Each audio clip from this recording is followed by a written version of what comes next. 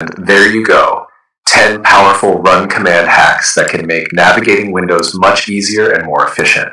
Test them out and let me know which ones you found the most useful. If you have any other favorite run commands, share them in the comments below. In Windows, you can access detailed system information quickly by using the msinfo32 command. This command launches the System Information application, which provides comprehensive details about your system's hardware, software, and drivers. Here's how to use it. 1. Open the Run dialog box. Press the Windows key R on your keyboard to open the Run dialog box. 2. Type the command. In the Run dialog box, type msinfo32 and then press Enter or click OK. Number 3. Explore System Information. The System Information window will open, displaying categories like System Summary, Hardware Resources, Components, and Software Environment. Click on any category to expand it and view detailed information about your system's components, such as the processor, RAM, system model, operating system version, and more.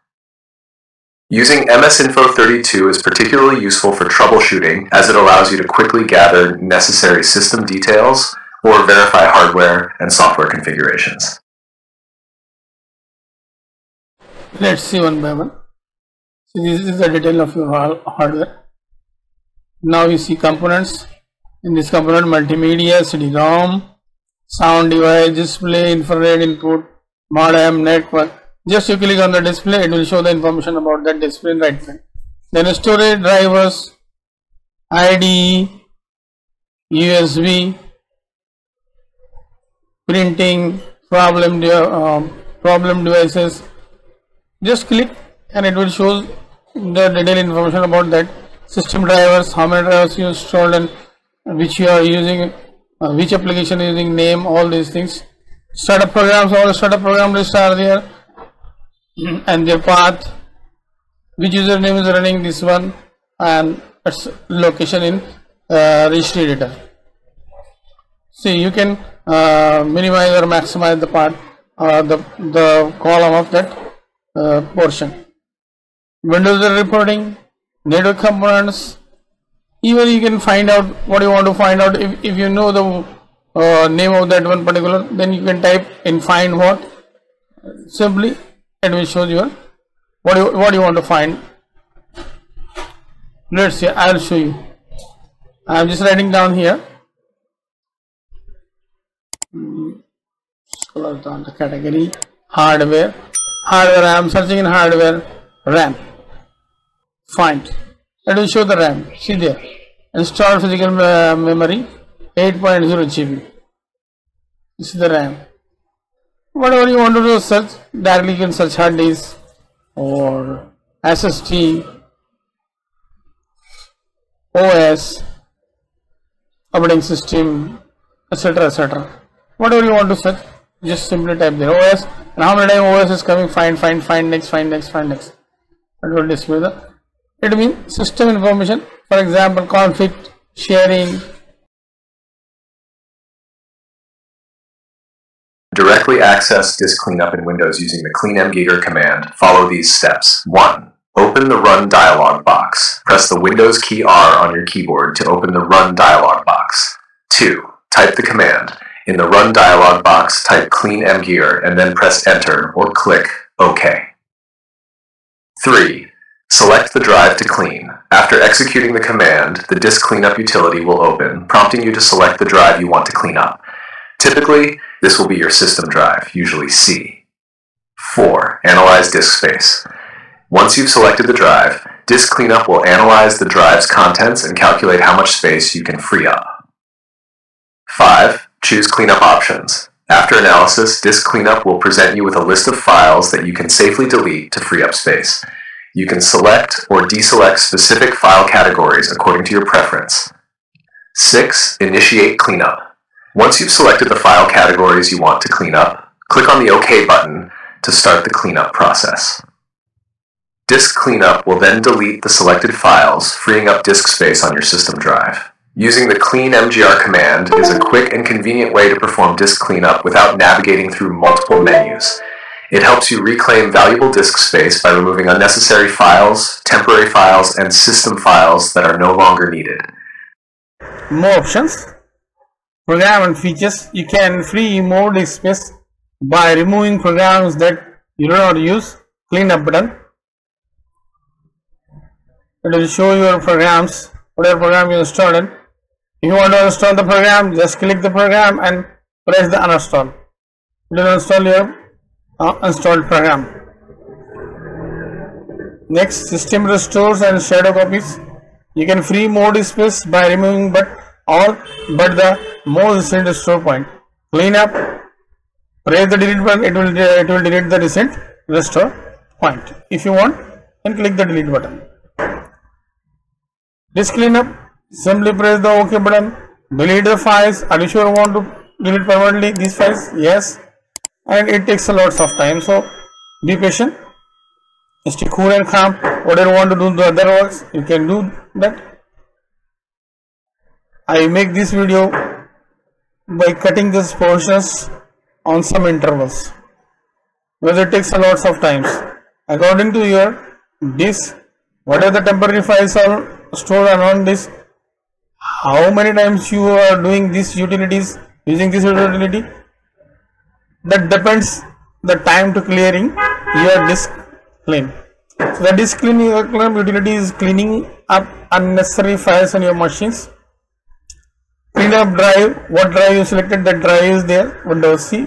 I selected a C drive. And cleaning Windows update cleanup. It will showing the message of what it is going to be cleaned from your system. So Windows updates cleanup 2 GB, more than 2 GB are here on my hard disk. It takes a lot of times, more than 5 to 10 minutes. I cut down that video in short spans. So be careful. Stay cool, calm. Don't do anything else while doing this task. Well and watch. Disk cleanup utilities. You have to wait for the completion. If you cancel from here, then these files not deleted from your hard drive. There is no choice. You have to wait for that. Right? It's completed right now. Permanently deleted, clean up our hard disk or C drive. Whatever drive you selected, the drive will be clear or clean or. To directly launch the Task Manager in Windows using the taskmgr command, here's what you need to do. 1. Open the Run dialog box. Press the Windows key R on your keyboard to open the Run dialog box. 2. Type the command. In the Run dialog box, type taskmgr and then press Enter or click OK.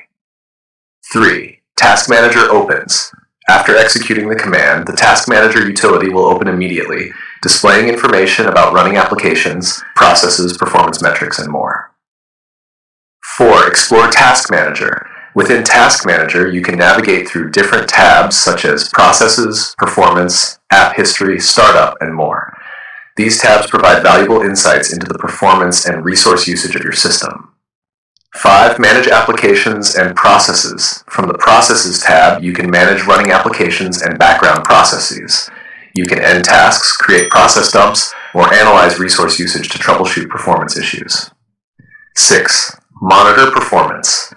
The Performance tab allows you to monitor CPU, memory, disk, and network usage in real time, helping you identify any bottlenecks or resource-intensive tasks. Using the taskmgr command is a quick and efficient way to access the Task Manager without having to navigate through menus or use keyboard shortcuts like Ctrl-Shift-ESC or Ctrl-Alt-Del. It's a handy tool for managing and troubleshooting system performance on Windows. Startup.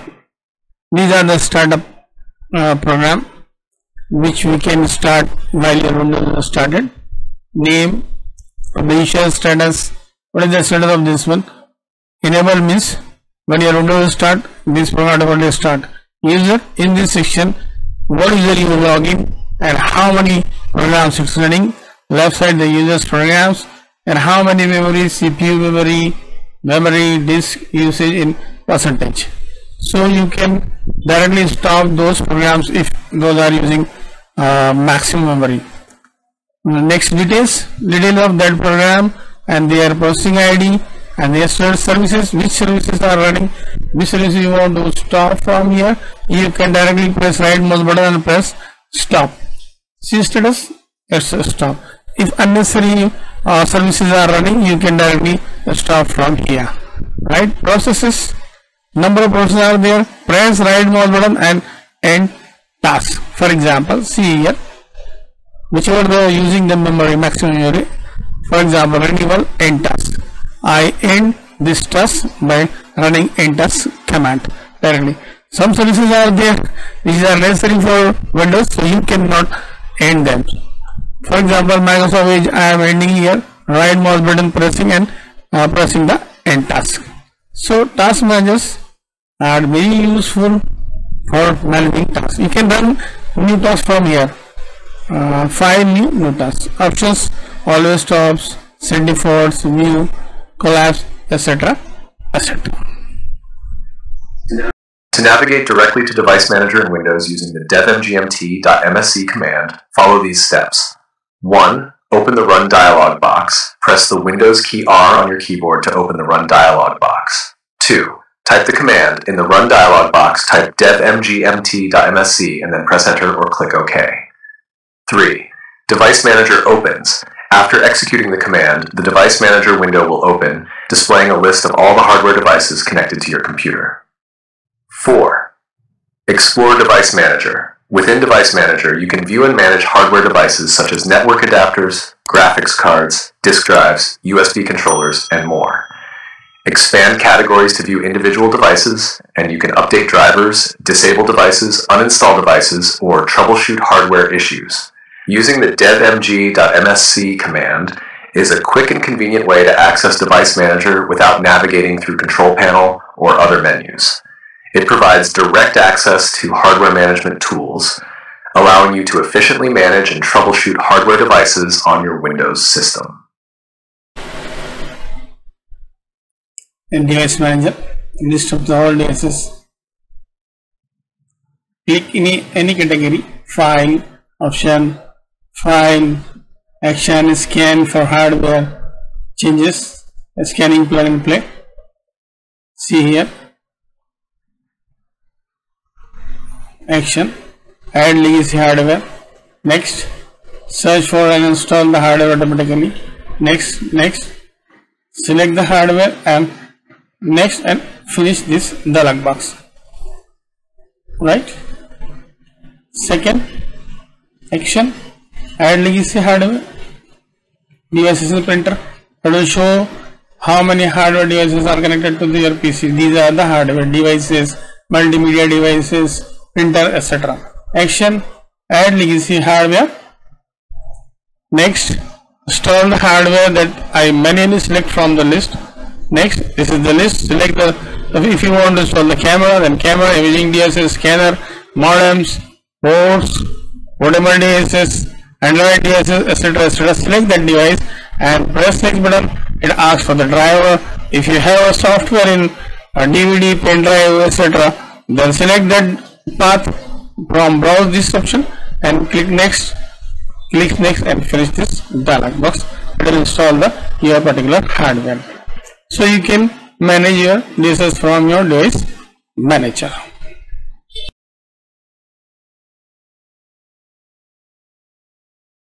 To check network connections and manage network adapters in Windows using the ncpa.cpl command, here's what you need to do. 1. Open the Run dialog box. Press the Windows key R on your keyboard to open the Run dialog box. 2. Type the command. In the Run dialog box, type ncpa.cpl and then press Enter or click OK. 3. Network Connections window opens. After executing the command, the Network Connections window will open, displaying all network adapters and connections available on your computer. 4. View and manage network adapters. Within the Network Connections window, you can see all network adapters including Ethernet, Wi-Fi, Bluetooth, and VPN connections. Right-click on any network adapter to access options such as Enable, Disable, Status, Properties, and more. 5. Change network adapter properties. To view or change the properties of a network adapter, right-click on the adapter and select Properties. Here you can configure settings such as IP address, DNS server, network protocols, and more. Using the ncpa.cpl command provides a quick and direct way to access network connections and manage network adapters in Windows. It's a convenient tool for troubleshooting network issues, configuring network settings, and managing network connections efficiently. And these repairs, detecting the problems, verifying the problem, apply this fix, and it will fix according to whatever the issues comes, collecting information details, resolving the problem, check to see details, verifying that the wired network adapter's problem is resolved, and the third cable is not properly plugged in or might be broken. The diagnose process policy services disable. Close the troubleshoot, rise mode, press right mouse button, disable, enable, whatever you want to do. Make all the operations for these network connections. Whatever the network connections are available, it will listed here. For example, Ethernet, that network cable, Wi-Fi, this is the wireless network cable. So you can make enable, disable, install device drivers, sharing, etc. So you can perform all operations from here. Even you can go to control panel, then control panel, network and internet, and network and internet. All the options are available from control panel for setting. These two networks I am using wired and wireless. Change the adapter setting, and the adapter setting, it will show you the list of your network adapters. You can perform all operations whatever we said in this video. Disable this connection, enable this connection, properly installation of drivers, etc. So diagnose, you can also diagnose this one, right? So you can make changes to your network from here. To open system configuration in Windows using the msconfig command, follow these steps. 1. Open the Run dialog box. Press the Windows key R on your keyboard to open the Run dialog box. 2. Type the command. In the Run dialog box, type msconfig and then press Enter or click OK. 3. System configuration window opens. After executing the command, the System Configuration Utility window will open, providing access to various system configuration options. 4. Explore System Configuration. Within the System Configuration Utility, you'll find several tabs, including General, Boot, Services, Startup, and Tools. The General tab allows you to choose startup options, such as booting into safe mode or selecting a specific startup configuration. The Boot tab lets you configure advanced boot options, including boot order, timeout settings, and boot log options. The Services tab displays a list of services configured to start automatically with Windows. You can enable or disable individual services here. The Startup tab shows a list of startup programs and allows you to enable or disable them to improve system performance. The Tools tab provides quick access to various system utilities, such as Event Viewer, System Information, and Task Manager. Using the msconfig command is a quick and convenient way to access system configuration without navigating through Control Panel or other menus. It's a powerful tool for managing startup settings, troubleshooting startup issues, and configuring system settings on your Windows computer. Load system services, load startup items, apply, OK, it will ask for restart or exit without restart. Whatever you choose and make your choice.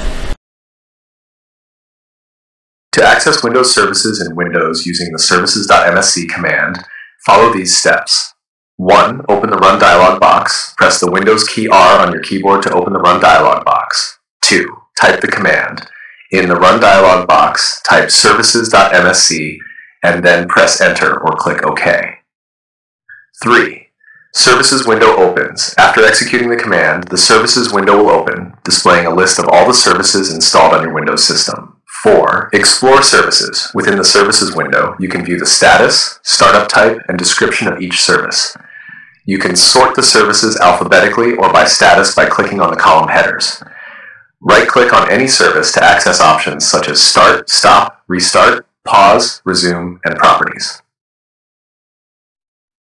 5. Manage Services. You can start, stop, or restart services as needed, depending on your System Requirements tab. You can also change the startup type of services from automatic to manual or disabled, depending on whether you want the service to start automatically with Windows or not.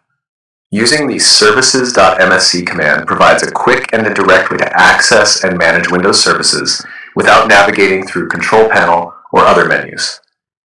It's a powerful tool for configuring and troubleshooting services on your Windows computer.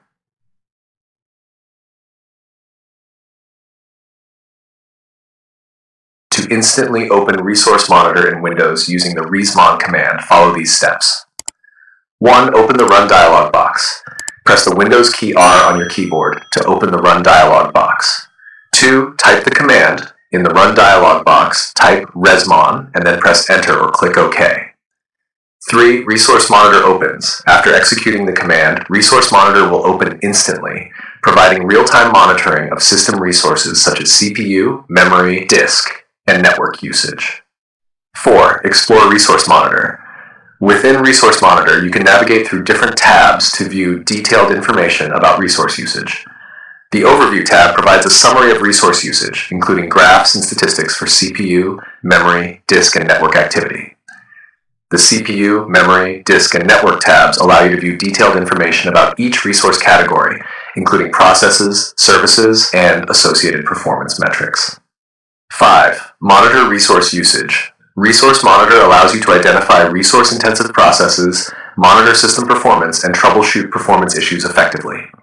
You can sort processes by various criteria such as CPU usage, memory usage, disk activity, and network activity to pinpoint performance bottlenecks. Using the resmon command is a quick and efficient way to access Resource Monitor without navigating through menus or using keyboard shortcuts. It's a valuable tool for monitoring and optimizing system performance on your Windows computer.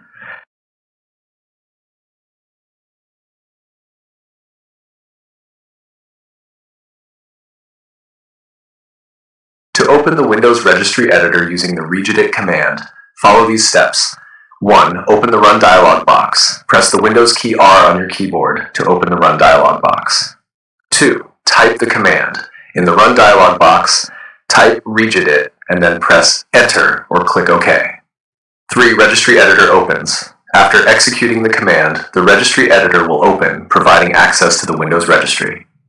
4. Explore the Registry Editor. Within the Registry Editor, you'll see a hierarchical structure of keys and values that store configuration settings and other information for Windows and installed applications.